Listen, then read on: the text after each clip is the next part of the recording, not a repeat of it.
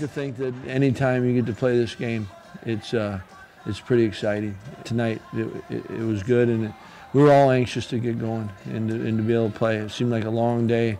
It felt good to be back and get the season underway. It was crazy. Today was something I had never felt before. All day, I couldn't stop thinking about it. Heart was racing, but it's awesome just to get the first one out the way. But yeah, it was cool to be back.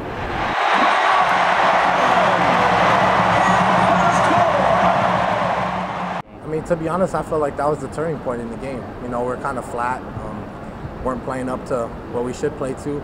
Funny story, actually, right before that happened, I'm getting lined up and Torch goes, "Hey, Herbie, I'm about to pick this one." And I'm like, all right. So I'm pass rushing and I turn around and sure enough, there's Torch with the ball in his hand. I mean, he's called the Jory Thief for a reason. Picked off at the 1-yard line. It's Torchio, and he may light Illinois State up right here. Oh, come on. Touchdown. And this backs Wisconsin way back into their patio. Yeah, it was a little bit cloudy at first, and I kind of tried to take it backside, ran into somebody and just bounced off them, and yeah, there's nobody left.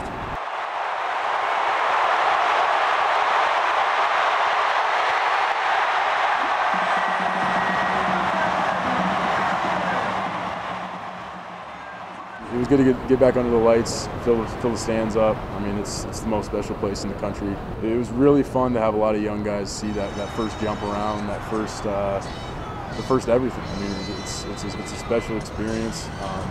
It truly is. It's the best university in the country, and I mean, I appreciate every second of it. But